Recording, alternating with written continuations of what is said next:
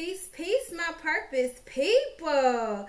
What's going on with you? Y'all, listen. So, today is the 21st day of August, y'all. Come on. Yes.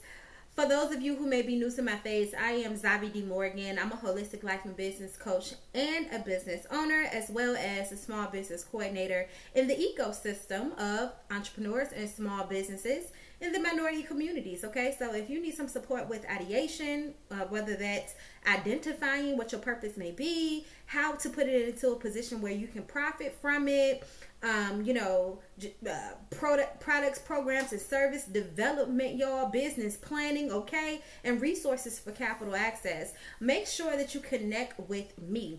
Even if you're at the stage where it's like, hey, I got that stuff together, but I need to become legal. I need to make sure that I am in compliance for my industry. Whether you need to register your business name, obtain your tax ID number, your business license, whatever the case may be, any of your unique identification numbers that you would need for taxes, government contracting, you name it, honey. I am your walking, talking billboard, and it does not matter if I am in your state, your city, or your town. As long as we have this thing called virtual, I am wherever you are.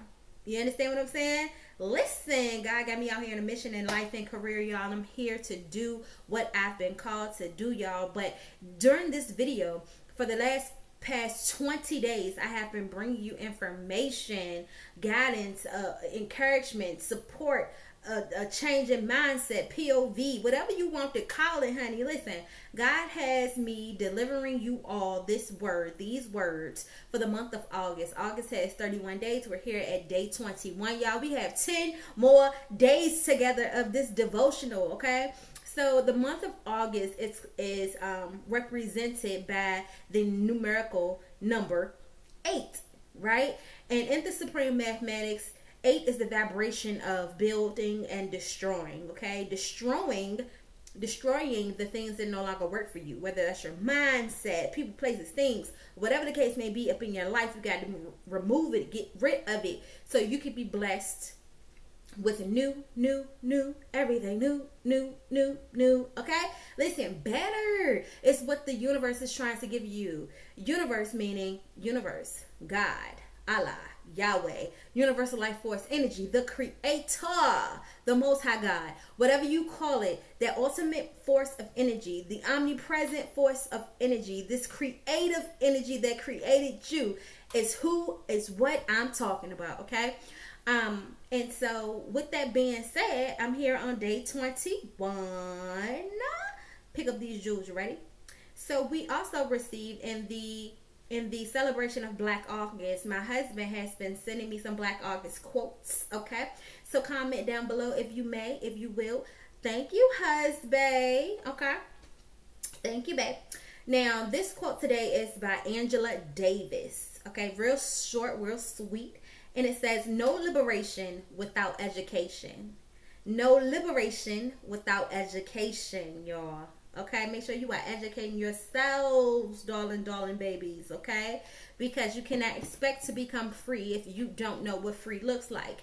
You cannot expect to change a system that wasn't built for you in the first place. We have to become educated enough to build our own. Can I get an amen? Can I get an amen? Somebody clap for me. Let me see what a clapping thing at. Cheer then. Yeah, because it's for the future. Listen, I don't know who gave me this interface with all these things on it, y'all. But every now and then I like to push the button, okay? So anyhow, today's devotional is entitled, Bring Your Gift. Come on now, bring your gift, all right? And so it starts with scripture, and the scripture is from 2 Corinthians chapter 8, verse 12, and it reads, whatever your gift is, whatever you give is acceptable if you give it eagerly, and give according to what you have, not to what you don't have. Oh, I just freed somebody. God, you just freed somebody through me today, honey. I'm going to run that back. 2 Corinthians. Whatever you give is acceptable if you give it eagerly. and give according to what you have, not what you don't have. Come on. Come on now. Somebody is giving a little bit too much of themselves, running themselves dry, and then be feeling used, abused, and like don't nobody appreciate it because you done gave too much. You done gave from what you don't have. You have given from a half full cup. You have poured from a cup that had a sip in it. Come on now. Let's get into this devotional, and it reads, I returned home from an exhausting trip at about 4 p.m. I wearily lugged my suitcase inside, looked at my calendar, and panicked. I had totally forgot that weeks before, I had signed up to bring a meal that night to a family whose mom had just had surgery. I peered in our sadly neglected refrigerator and thought, how am I going to make dinner with that? Honey, it felt like one of those game shows where one is challenged to feed a family of 4 with 1 egg, a droopy celery stalk, and a jar of olives. I hastily found some frozen meatballs, cooked them with a jar of sauce. I spotted far back on the shelf. Oh, with a jar of sauce, I spotted back far on the shelf. Heated up frozen green beans, peeled a big bowl of oranges, filched a bag of potato chips from the kids' junk food stash, and raced to deliver the meal. Ew. Praying that it wouldn't taste as inadequate as it seemed. The next day, the mom called to tell me her family had raved about the meatballs. Okay, glory be to God. I was relieved but surprised. It was such a desperate offering. I knew the only reason for the raves was God's blessing on the gift. Amen. Must have prayed over it, Lord. Must have prayed over it, okay? This is why it's important to say your grace. It suddenly reminded me of the time when 10,000 or more people were listening to Jesus preach, and he suddenly turned to his disciples and said, feed them. The disciples were... The disciples were like, what?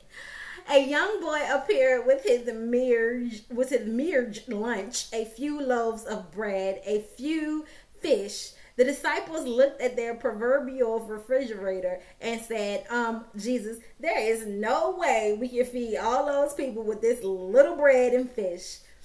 Time to send everyone for Chinese food. Okay. Listen, but Jesus blessed the gift. Did he not? He did. The massive crowd was fed with leftovers running over.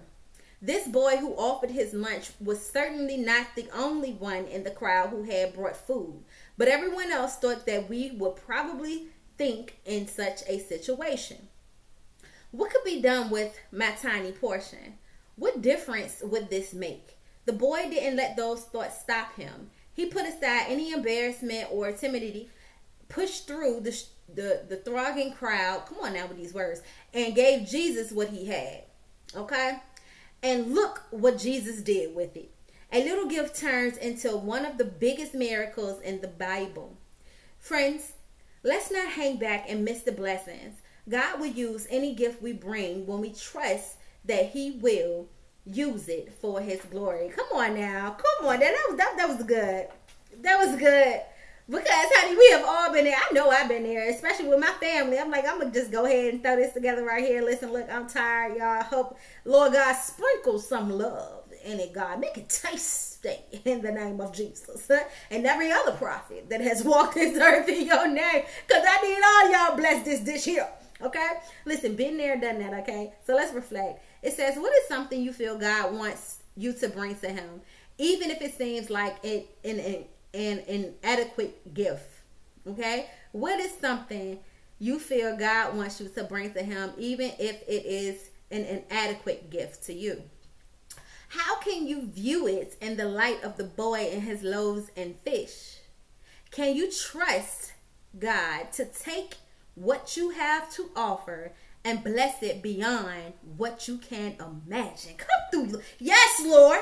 Yes, Lord, we trust you, God. We trust you to take whatever it is we feel that's inadequate, Father, and we trust you to put your blessing on it, Lord. Put your anointing on it, Father, and make it bigger and better and make it serve others in a way that we have never imagined possible, Lord God. And this, we thank you because we believe in it, amen. Comment down below and claim this is, if this is your word, okay? Comment down below, amen, Lord. I believe it, Lord. Thank you, God. I'm going to throw some stank on it too. In the name of Jesus and every other prophet that has walked this earth in your name, Father, let it be so. Amen. Ashe.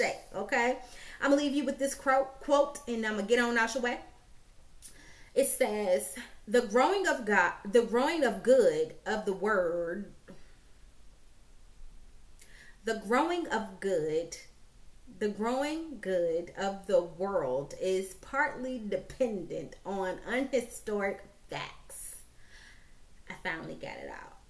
I'm going to repeat it for you though. Okay. The growing good of the world is partly dependent upon unhistoric facts, and that things are not so ill with you and me as they might have been. Is half owing to the number who lived faithfully a hidden life and rest in unvisited tombs. Ooh, that was extremely deep. I'm going to read that again just for good measure. The growing good of the world is partly dependent on unhistoric facts, and that things are not so ill with you and me as they may have been. It's half owing to the number who lived faithfully a hidden life and rest in unvisited tombs. This quote was from Mary Ann Evans, okay? The pen name is George Eliot, okay? Listen, if you want to, because that was deep. I'm listen. That was deep, honey. Okay? But anyhow, Lord God, we want to thank you. Somebody caught it out there. Thank you, Holy Spirit. Holy Spirit, because I was feeling a little bad right there. Holy Spirit was like, somebody caught it. That was for somebody in particular. It was for you. Amen. Okay? Because, honey, that thing was deep, child. Okay? You ever get a piece of poetry and you be like, it kind of went over my head, but the feeling it gave me was deep. Okay, Lord, you made me like this guy. You know it. Anyhow, so listen, don't let nobody tell you that you can't when God has already told you that you can. Okay, make sure that you strengthen your purpose and be about your passion, so you can live life every single day doing what it is you love to do, but most importantly, what created to do. Okay. Listen, if you haven't already, hit that notification bell and subscribe to this channel so you can help me help God help this channel grow. And I'll see you in the next video. Peace. Love you.